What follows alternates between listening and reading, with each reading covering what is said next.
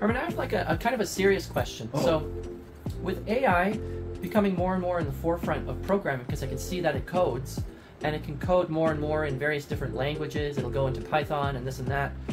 So, in the future, as people become more and more reliant on AI, will people lose the ability to program, you think? That may happen to some of them. I mean, game programming is very complicated, and so there's game programming systems where AI does most all the work already. That is already existing.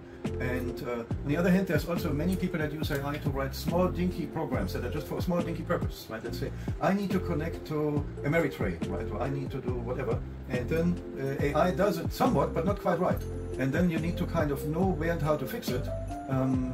And so it does help to learn and how to do some programming. That's also why we do our software construction kit. It gives people the idea lines of code is still valuable.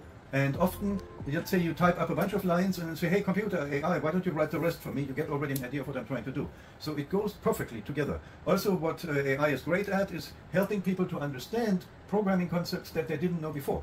So it's actually a great learning opportunity, because before it was very easy to get confused. The industry was dishing out new stuff so fast that you typically needed to study about 1 year to learn what the industry had introduced in the last year.